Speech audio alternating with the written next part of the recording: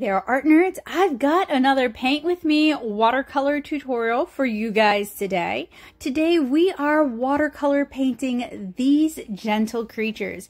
If you're one of my patrons on Patreon, I have a printable line art for you guys so that you can paint along. And if you're curious about the materials that I'm using, make sure you check the description below because I'll have everything listed out for you guys as well as linked out.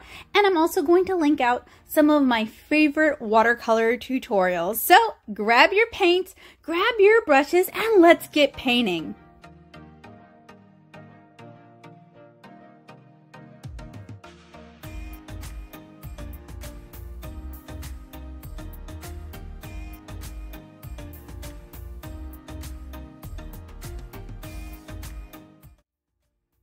I'm starting today with an already stretched watercolor illustration, and I want to start by painting in the background. I'm keeping it very simple. We're starting with ultramarine blue mixed with a little bit of cobalt blue, and I really want to capture kind of the warm blue that you can get on certain sunny days.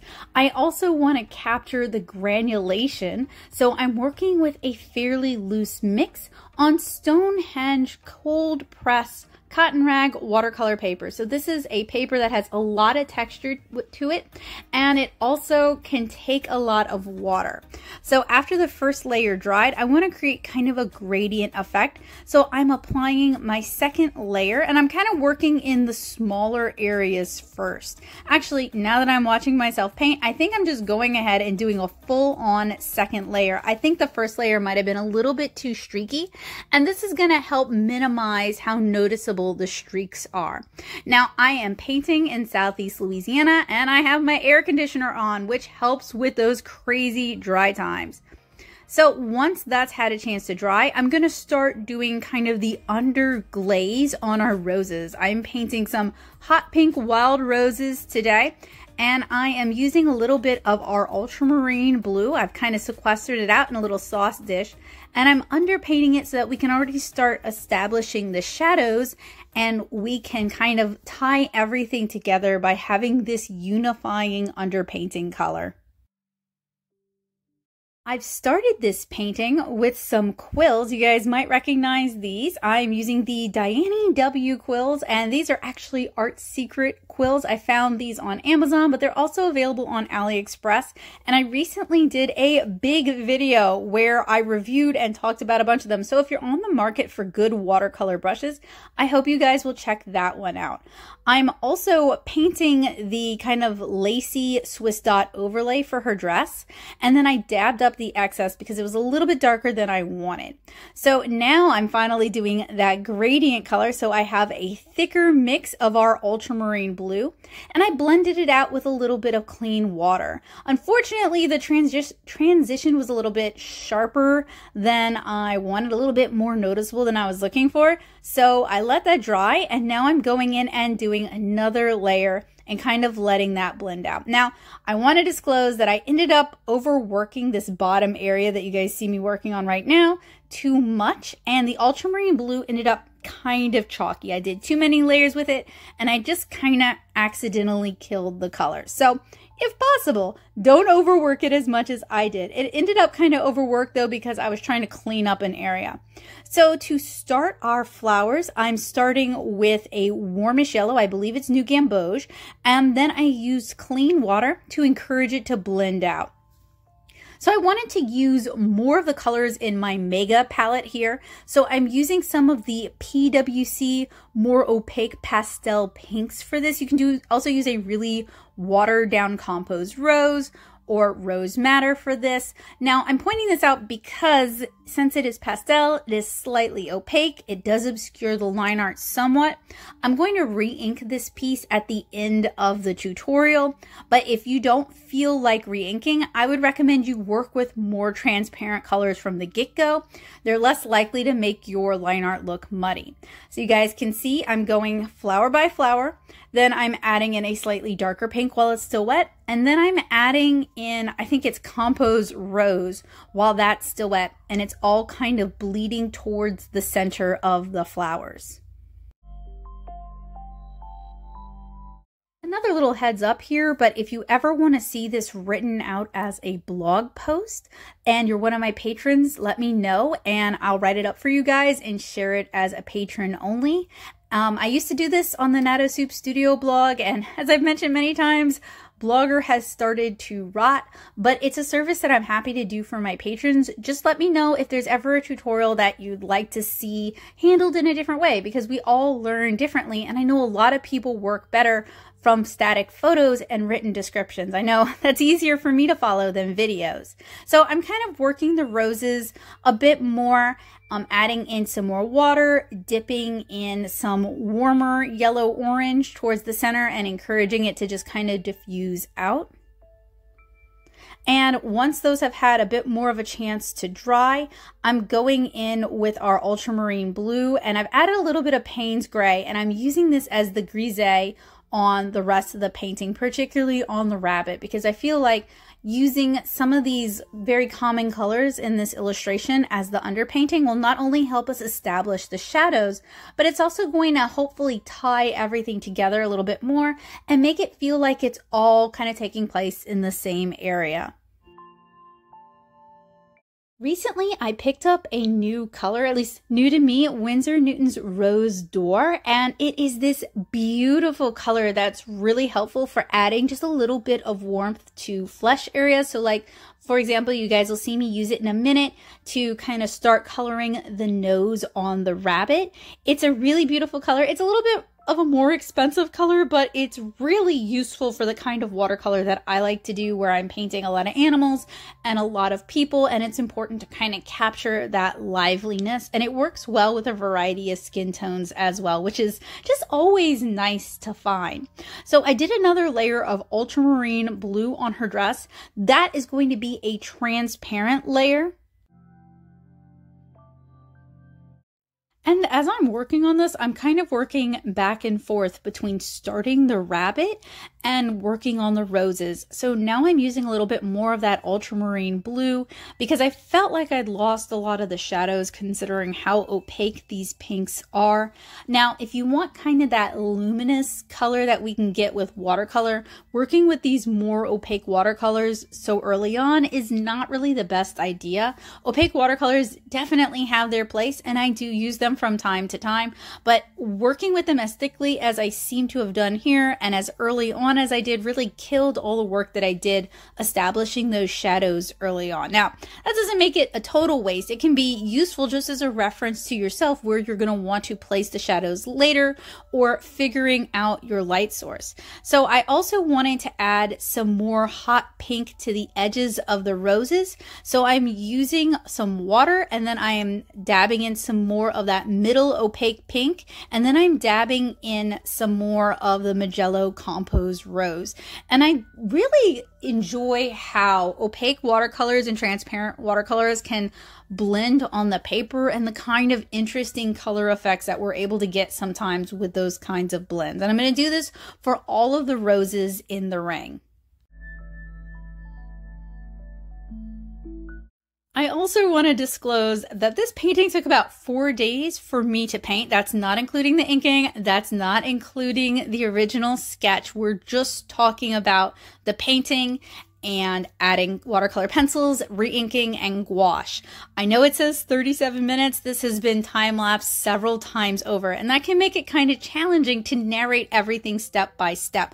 But don't worry, I've got your back. I've got some great watercolor tutorial playlists that are in more depth, whether you want to learn how to paint flowers, or you want to learn how to paint people, or you just want to learn the basics of watercolor. So make sure you check that description because I've got you. So now I want to start on the rabbit, and I am referencing Pet Rabbits for this, and I have this really cute ginger colored rabbit pulled up, and that's what I'm kind of aiming for here, is kind of gingery tones. Maybe I'm inspired by Dax, my mom's cat, but I thought that would just be really cute and a little bit more unusual in terms of domesticated rabbits. You know, we think of orange ginger cats, but we don't necessarily think of orange ginger bunnies.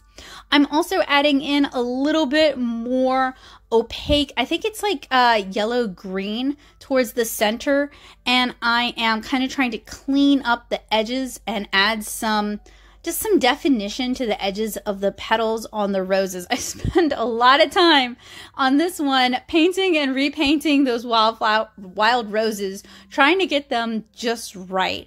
I wanted to capture both kind of a sweet springtime feeling, but also with a little bit of wildness. And I really love the original wild versions of flowers that we've domesticated. They just speak to me, and wild roses are just so much hardier than their cultivated counterparts, and they are just such a wonderful pollinator or source of food for bees, and they're a plant that I can't kill, so that makes me partial to them.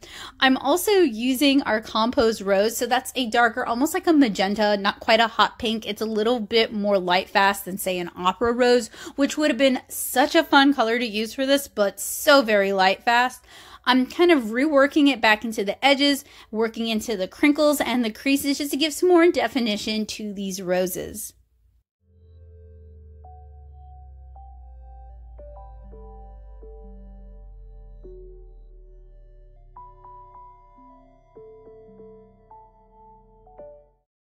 Once that initial sort of fill layer on our rabbit has dried, now we can start utilizing our brush, working with a smaller brush, and really relying on the brush work to kind of give the implication of fur.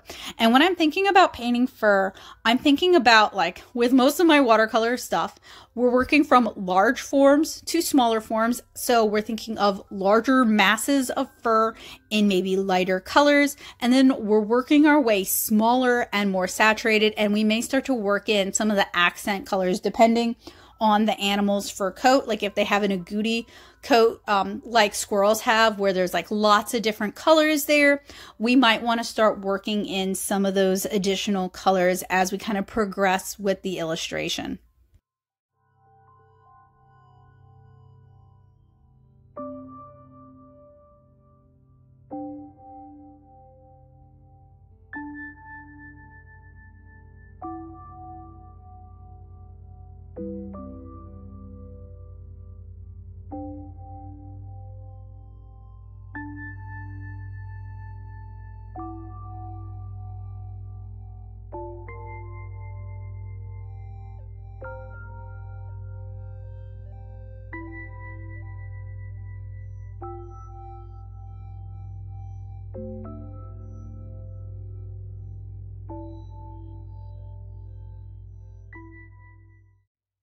So for the fur on this one, I'm pretty much letting it dry before I move on to a smaller brush and a more saturated mix of our sort of ginger color. This is kind of a companion piece to the Hold On Tight illustration that I did. These are both Year of the Rabbit illustrations, but kind of depicting different aspects of rabbits. So if you enjoy animal art, or if you like rabbits and bunnies, I hope you guys will check out my Hang On Tight watercolor illustration as well.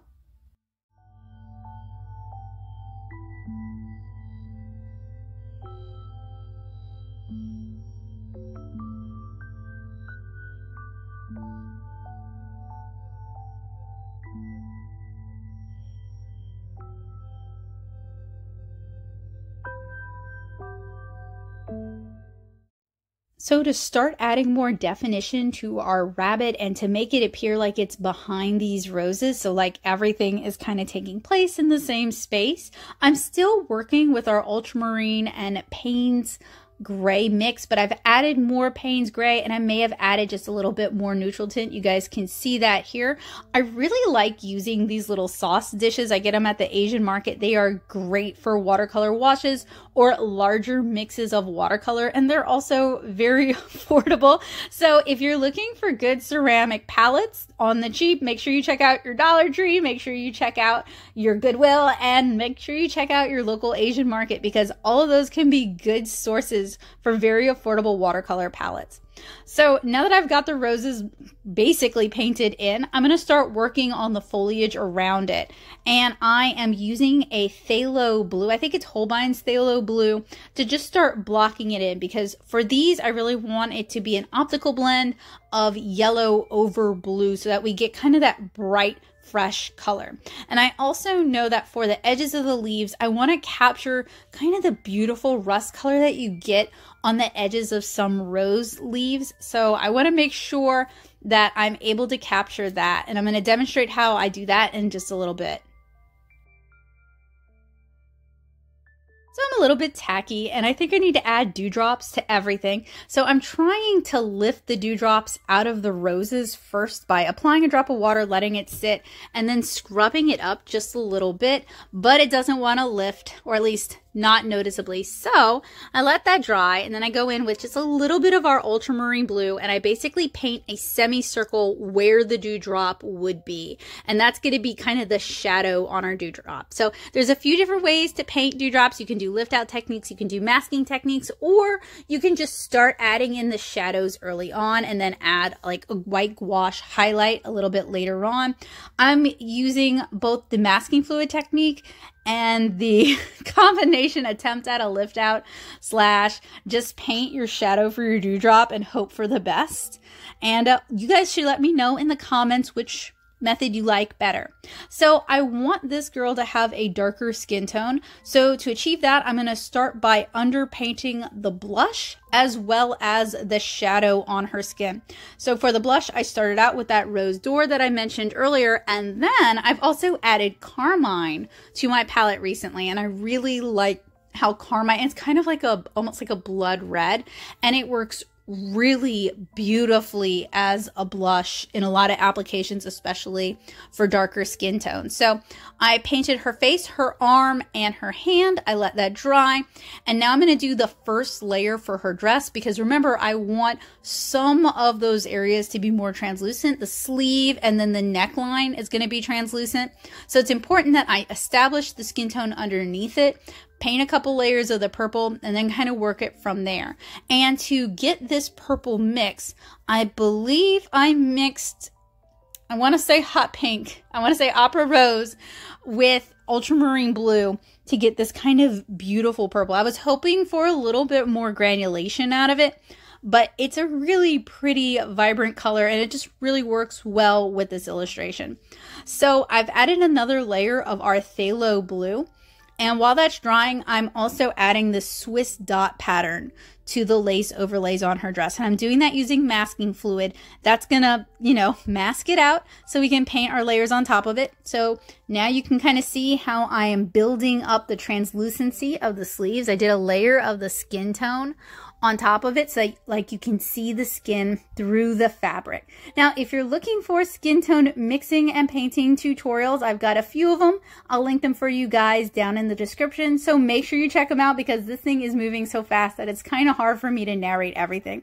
So I have to kind of pick and choose what topics I want to talk about more. But if there's ever a topic that you'd like to see me talk about in more depth, please let me know. You can either let me know in my art-centric Discord server, the Paint Box, or you can comment it. But if you want to make sure I see it, make sure you hit me up in the Paint Box. I'll make sure to link the server in the description for you guys, so check that description. So at this point, I'm kind of working on developing three things: her skin tone, her dress, and the leaves. And we're still working with the phthalo blue.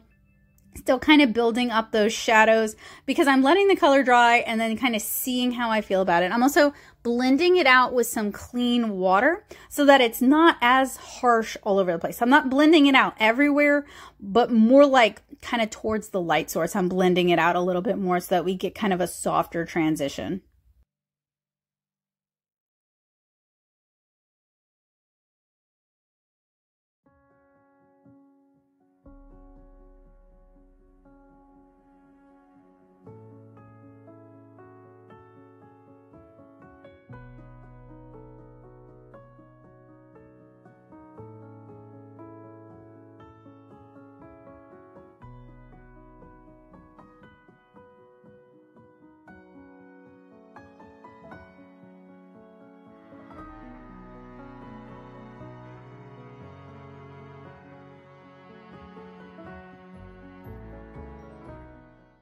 While the masking fluid is still on the dress, I'm going to go ahead and add kind of a dot of shadow underneath each masking fluid circle. And that's going to give, if you've ever looked at Swiss dot fabric, it's got like an opaque white dot or whatever color the fabric is dot.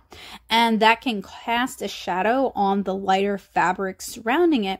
So one of the ways that I like to convey this is by doing the technique that I showed you guys just now. So for the stems, I'm using some Winsor & Newton green gold. It's a beautiful color. I happen to really love these sort of like sharp, bright, springy green golds. I've also mixed in some sap green. And then I'm using bismuth yellow to glaze on top of our phthalo blue, and I'm dipping in a little bit of our, I think I'm dipping in the carmine, but it might be alizarin crimson here. So I'm not doing it like uniformly on the edges, just kind of here and there to add some interest. And then as I need to, I'm going to reinforce it later on. And I'm working basically leaf by leaf. And if two leaves are adjacent, then I will work on another area and come back to it, because I want to control the wet into wet. And that's a way to control it, is to just kind of skip around on your illustration rather than doing two leaves or two whatever that are adjacent to each other.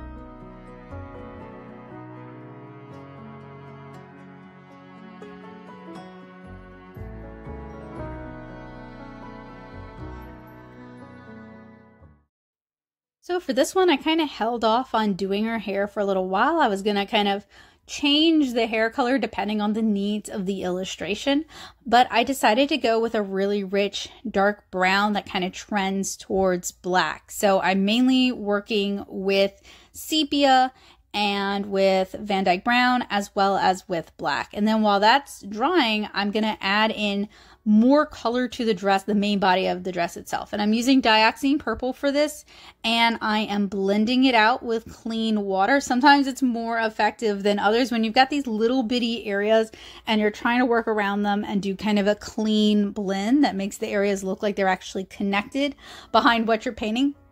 It can be a little bit more challenging. Sometimes that works a little bit better than others. So while that's drying, I am getting all up in the camera, but I'm also adding some red to the rose thorns and the vines, the bramble, the rose bramble that's kind of framing this illustration, just to kind of tie in with the leaves themselves. And as with pretty much always, I am heavily referencing wild roses while I'm painting this so that I know what I'm looking for and I know what I'm trying to convey, rather than trying to work on my admittedly somewhat faulty ADHD person short-term memory.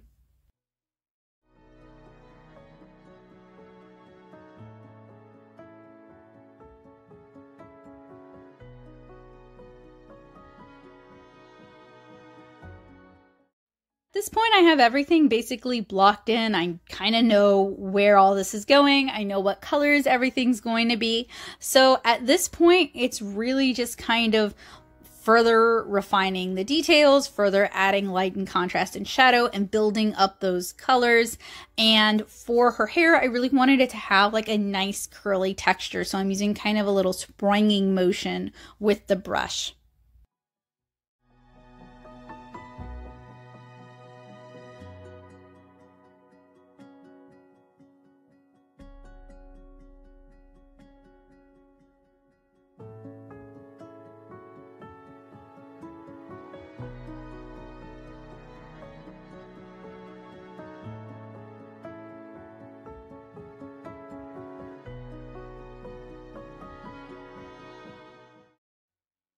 So the leaves dried a little bit more desaturated than I was really hoping for. So I'm going in with another layer of our bismuth yellow and just kind of glazing it on top. So one of the reasons I mentioned how many days or how long I spend on an illustration is because watercolor takes time to dry, and there's certain techniques like certain glazes that you can only really successfully execute if it's dry and has had a chance to dry like overnight, and that kind of reduces the likelihood of the colors reactivating unless you want them to reactivate. So it's kind of hard to capture those dry times for you guys, since like literally no one wants to just sit around and watch paint dry.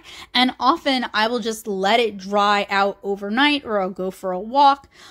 Or I'll step away for several hours and do other things. But I want to point it out because I do feel like, since the internet kind of privileges time-lapse art, especially heavily time-lapsed art, I think it's important to mention how long it took to paint something or how long it took for something to dry, because that's really important information to know. And if you're coming into watercolor and you've never painted before, you may not realize that I'm painting on top of a dry illustration if you're just watching the time lapse without any of the relevant context. So I do think it's pretty important to point out.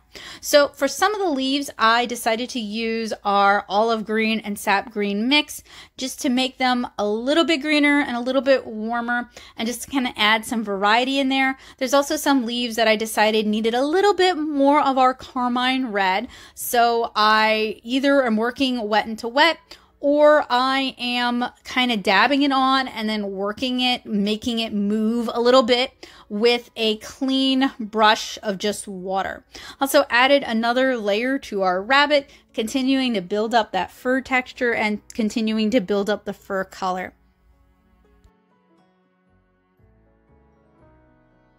So as I continue to refine details, I am working smaller, I am working tighter, I am working with thicker mixes of paint, and I'm working with smaller watercolor brushes. So basically my mantra for watercolor is we start big and loose and we work tighter as we go. You don't want to start too tight and too small, because you can end up with a really scrubby looking watercolor illustration. It also will take a really long time to paint.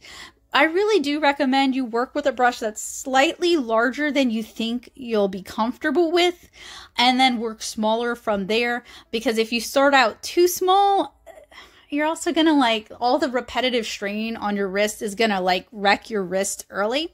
Whereas if you're working with a larger brush, you're working a little bit looser and you can cover a larger area faster. So it's just good advice for painting longevity.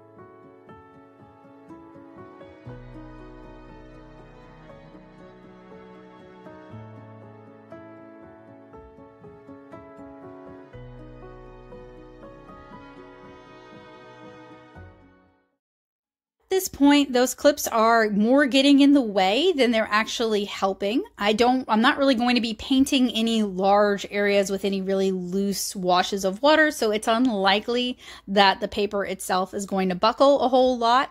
It's also my chance to remove the masking fluid, so I'm using a masking fluid frisket to do that. And I still have some painting to do on the dewdrops, so I'm going to go ahead and start painting them in yellow, like they're kind of capturing the light and reflecting it directly onto the leaf.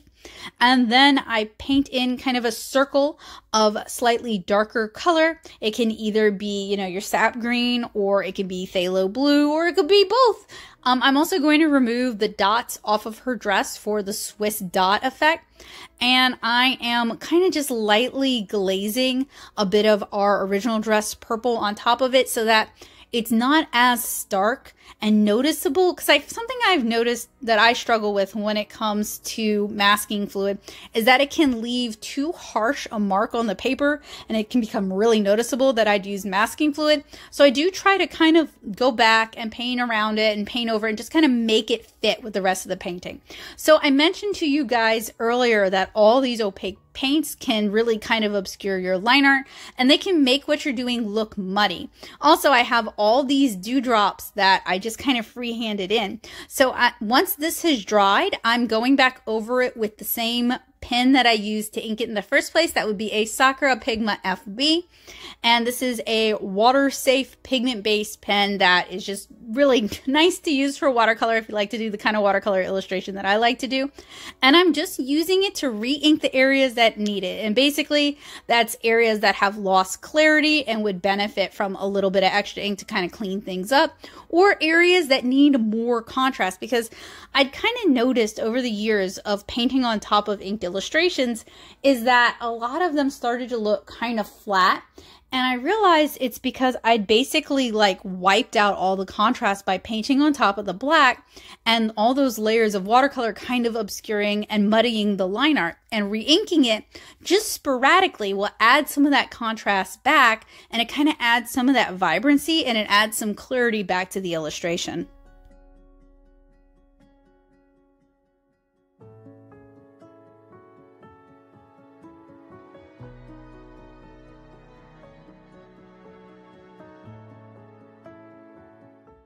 Now, another reason I point out how long I spend on illustrations is so that you guys can understand the concept of fresh eyes.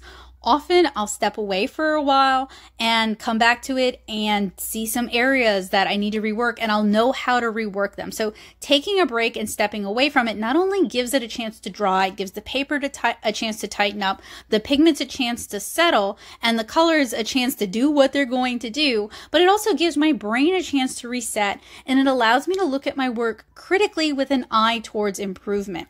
So I want to point out that for those sleeves, in order to give the appearance of translucency, I added some additional layers of brown, and then I blended them out with water. I basically did that where there would have been more shadow, so the sleeves would be a little bit darker. So kind of the back of the upper arm as well as the elbow. Also have been adding some more layers of paint to her face because it wasn't as dark as I really wanted. I also tried something new to me here. I used a little bit of opaque watercolor. It wasn't gouache, it was Jaune Brilliant, and I just kind of added some rim lighting to the face. So with lighter skin tones, I might use opaque white for that, but I find that on darker skin tones, it's too blue and it just kind of deadens the face. And you guys can actually see the Jaune Brilliant. It's all the way to the left in my palette there. That was just the right color to add just a little bit of rim light, like the light is hitting her cheek, and to kind of create some contrast between the edge of her cheek and her hair, because they were kind of getting lost into each other. And that's something that I found is really helpful, and one of the reasons I like to use watercolor pencils towards the end of my watercolor illustrations is that if you have two dark colored things next to each other, adding a little bit of rim light on the edge of one will just give you enough contrast that people can see what the object is, and it doesn't just kind of blur into the other object. Sometimes you want that. Sometimes you want to create kind of a mystical feeling or a foggy feeling, but I'm not talking about those instances. I'm talking about when the face gets lost in the hair and you don't want that. A little bit of rim lighting can be really helpful.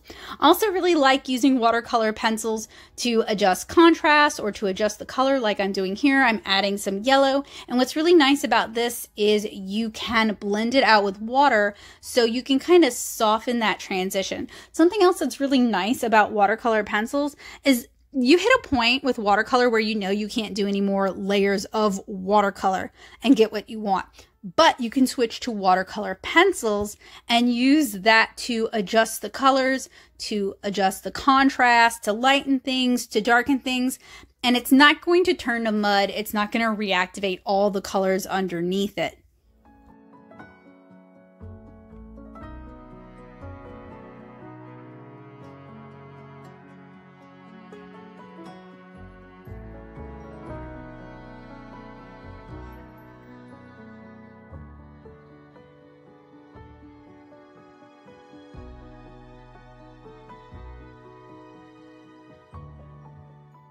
So once I've painted, once I have re-inked, once I've used my watercolor pencils, doesn't have to be in that order by the way, it is time for the white gouache, and I'm going to use this to add my final highlights to this. Now I've been on the lookout for a warmer version of white gouache because like I mentioned earlier, it can kind of deaden things. I do have titanium buff and that has its place, but that is also to gray. And I know there are some acrylic gouaches that would work well for what I'm in terms of color for what I'm looking for, but I want a real gouache in that. So with real gouache, you can reactivate it with water and kind of blend it out or lift it out. Whereas with acrylic gouache, once it's dried, it is on there. And I am not looking for that kind of commitment. Thank you. I've been exploring with different options from Shinhan Pass to just different gouaches, and I haven't quite found what I'm looking for. So if you know of a company that makes kind of an antique white or a warmer white gouache, please let me know. So once we have finished everything and our illustration has had a chance to dry fully, it's time to remove the blue tape. And I have a really simple method for this. I just pull away from the illustration at a 90-degree angle. I've tried using hair dryers. I've tried using other tapes. And the 3M Blue Painter's tape, I've been using it for over a decade now. It works really well. And by pulling away at a 90-degree angle, even if it tears a little bit, it's not going to tear into your illustration. It's just going to tear the edges, which if you want to, you could cut those off. And there we have it, another finished watercolor illustration. Thank you guys so much for painting with me today. A reminder that if you're one of my patrons on Patreon, I have shared the line art with you guys. Please feel free to print it out and color along. And if you do color it, I would love to see it, so tag me at NatoSoup. If you're not one of my patrons, what are you waiting for? You can join me today and get access to this printable line art and be painting with me in like no time. I had a lot of fun not only painting this illustration, but sharing the process with you guys. And if you guys ever have any specific questions that you'd like to see demonstrated in more depth, feel free to let me know either in the comments or by reaching out to me on my art-centric Discord server, The Paintbox. Remember, I have everything linked for you guys down in the description below, so make sure you check down there before you say goodbye. If you enjoyed this video, leave me a big ol' like. That'll let YouTube know to show this video to more people. And if you're new here, hi, hello, welcome. I'm Becca Hilburn. I'm a comic artist and illustrator. And it would mean the world to me if you took a minute to hit that subscribe button and click that bell notification and join us on our watercolor journey. I hope you guys had as much fun watching this as I had sharing it with you guys, and I look forward to sharing another watercolor tutorial with you guys in the near future. I hope you guys have a wonderful day, and I hope to see you guys again soon. Huge thank you to my amazing patrons on Patreon, because it is their support here on the channel that helps me do what I do here. So thank you guys so much.